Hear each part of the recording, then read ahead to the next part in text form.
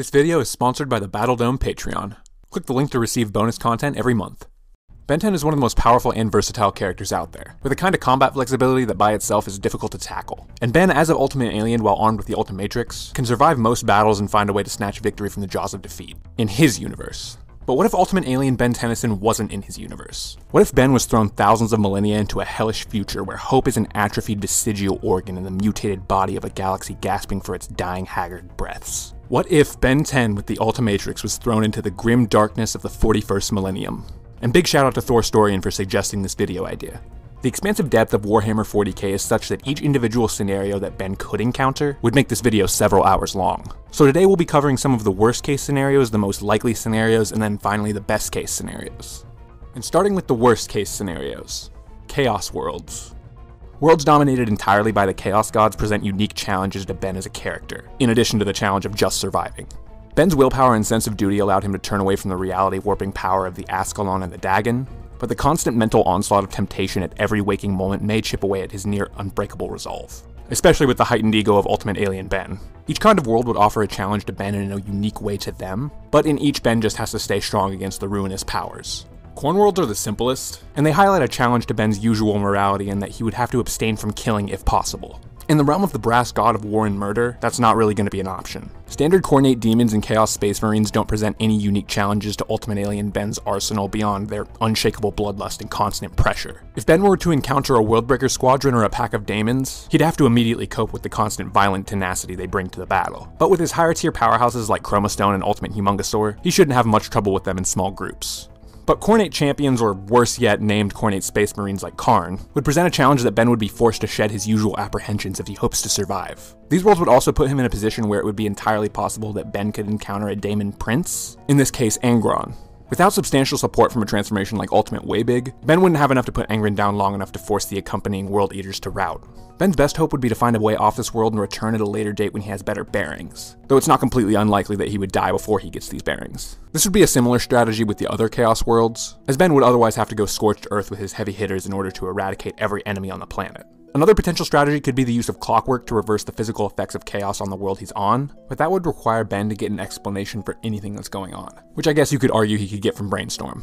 Slaanesh and Nurgle's world would be much the same challenge, though the former's tempting vices would be much less effective on Ben as he's shown that even unassailable power is not enough to corrupt him when he's anchored to his friends and family. And as with Angron, Fulgrim would require the power of Ultimate Waybig or Clockwork to put him down with any assurance, but Nurgle's infected worlds would, despite his trademark being the god of death and decay, be the easiest for Ben to handle as the Nurglite forces are comparatively less capable in combat than their counterparts. They rely more on their surprising durability and thick miasma of pathogens. And the former can be powered through with the likes of Heat Blast, Chromastone, or Energy, and the latter can actually be circumvented by a feature of the Ultimatrix that he should retain from the Omnitrix. Ben could constantly rewrite the DNA of the world with aliens from his Ultimatrix's database in order to bolster his resistance against disease. As these are strands of DNA from a completely different universe, old Papa Nurgle's gonna have a hard time getting around the completely altered biosphere of the plagued world. Ben also has numerous aliens that would be immune to conventional diseases like Upgrade, Nanomech, and Goop, and that would definitely halt Nurgle's process. Tichnitz would present a unique challenge to Ben that may be the most difficult out of all the Chaos Worlds. Despite his horrific malice and treacherous nature, he can, has, and will attempt to appeal to someone like Ben.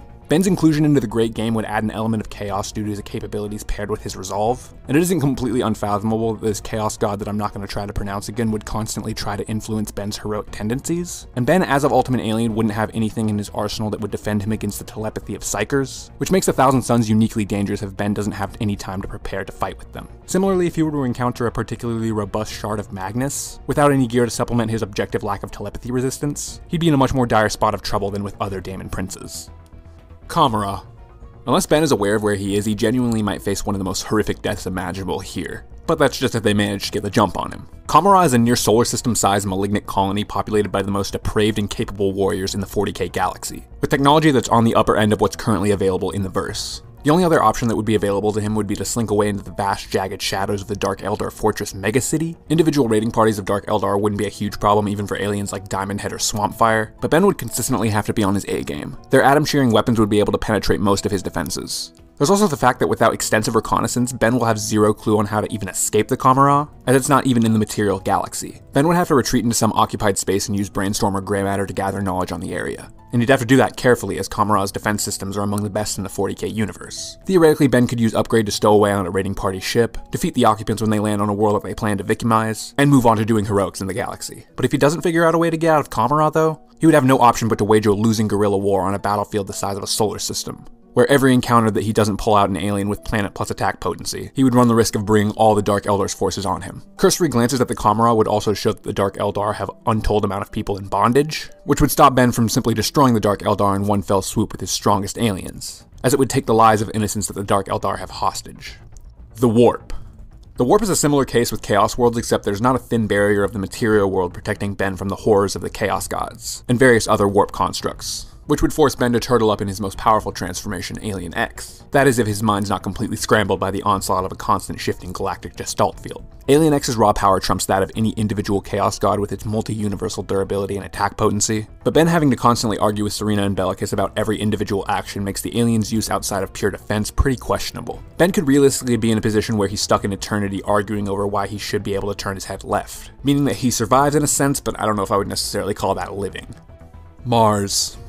The technological prowess and complete amoral nature of the Adeptus Mechanicus makes it so that if Ben is captured and the Ultimatrix capabilities are studied, it could spell doom for the rest of the galaxy. Their tenuous relationship with the rest of the Imperium is carefully balanced by the Imperial's monopoly of force in comparison to their monopoly of technical skill. If the Mechanicus replicates the Ultimatrix, that balance is completely disrupted and they would be unstoppable. Their advanced communications and radar systems would make detecting the unique energies emitted by the Ultimatrix relatively easy on Mars. And their direct line to the Holy Terra make it so that a staggering force of the Imperium's finest can fall onto Ben at any moment.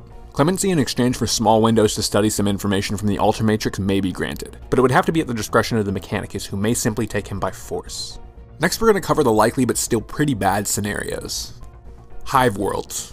Depending on the Hive World, this could be an ample opportunity for Ben to get a grasp on how dire the situation is, while also having some time to breathe and think of a strategy. Hive Worlds are densely packed and generally mechanical hellscapes that are heavily overpopulated and rife with almost every danger in the verse. These ranging from Dark Elder raids, Chaos Cultists, the oppressive regime of the Imperium, Tyranid Genestealer cults, not to mention the dangers unique to the Hive Worlds like hive gangs. This dangerous and ever-shifting urban environment would certainly be a challenge for Ben, but not one he wouldn't be likely to overcome. Ben would have to learn High Gothic and likely would have to occupy himself with a backbreaking job to blend in, but he could use Brainstorm or Grey Matter to great effect to gain reconnaissance on the goings-on in the galaxy, in this scenario at least. Upgrade's use here also shines. His ability to control technology would make him invaluable to Ben's crusade under the noses of the Imperium, but the diversity of threats also works in Ben's favor. He'd be able to gain experience on most of what he would be facing in the 40k verse before he set off for himself. The corrupt nature of the bureaucracies in charge of the Hive World would also halt the march of the Imperial Guard or Space Marines, and this would quell any insurrection that Ben may stir up, allowing him to build a fighting force not unlike the plumbers in the sickly underbelly of Imperial might.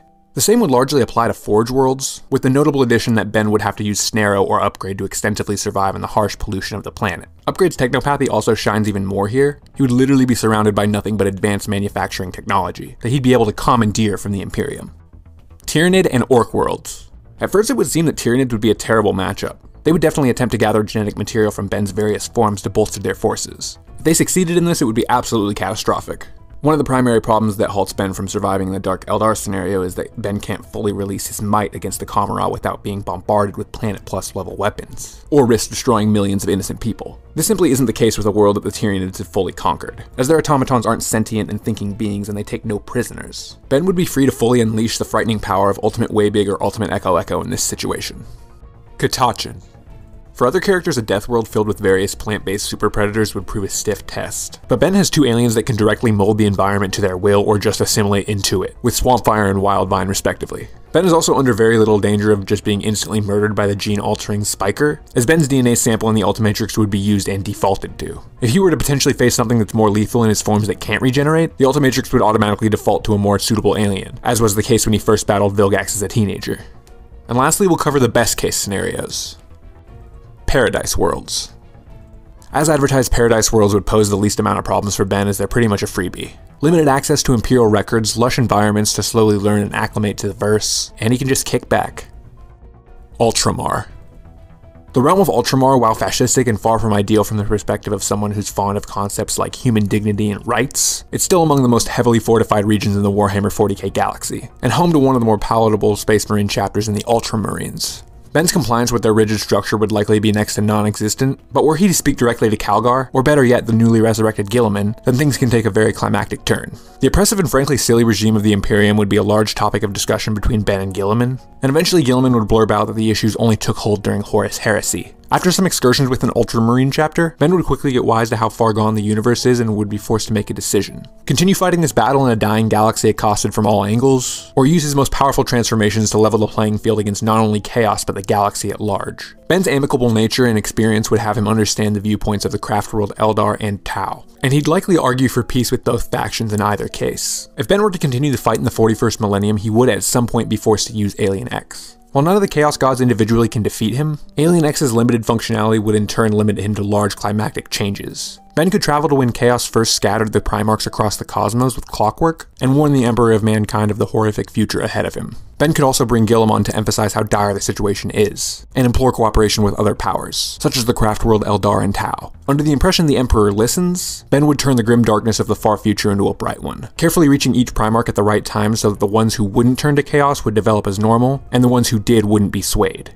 A further emphasis on cooperation with aliens in the face of utter annihilation would be spurred on by Ben. This scenario, while unlikely, is entirely possible, and would see a unified galaxy against all the forces that would threaten it, such as Chaos, the Orcs, and the Tyranids. We hope you guys liked our first Patreon community post, and if you want to be a part of the decision on the topic of next month's video, then follow the link to our Patreon and join the $3 GigaChad tier. But other than that, make sure to like, comment, and subscribe, hit the bell icon to stay notified on when we post next, and don't forget to follow our TikTok where we make daily posts. Until next time, guys.